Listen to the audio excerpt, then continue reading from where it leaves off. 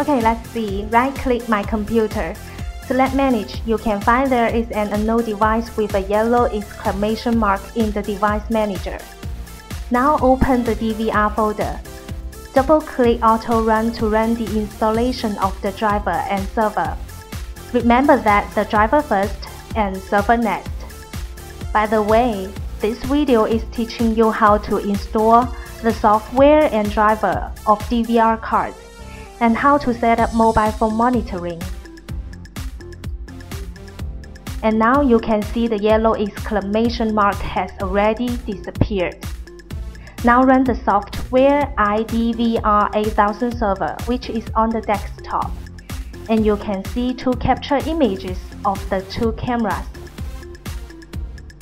Click Setup and select Network tab, and pay attention to the parameter of the external IP and port.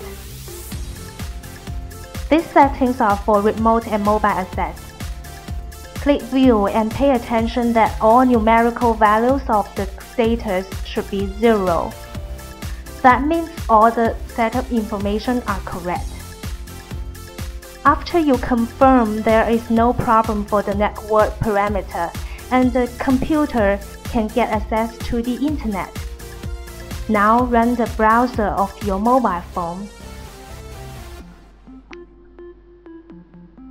and input http://116.244.9.49:81 to enter the login interface, and you enter the user ID and password and then click Login. Generally, the default user ID is admin and the default password is empty. Nothing needs to fill in there.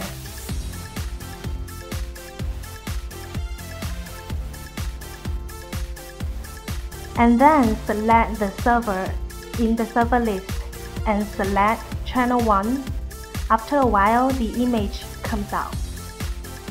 If you need to view other channels, just click back to select.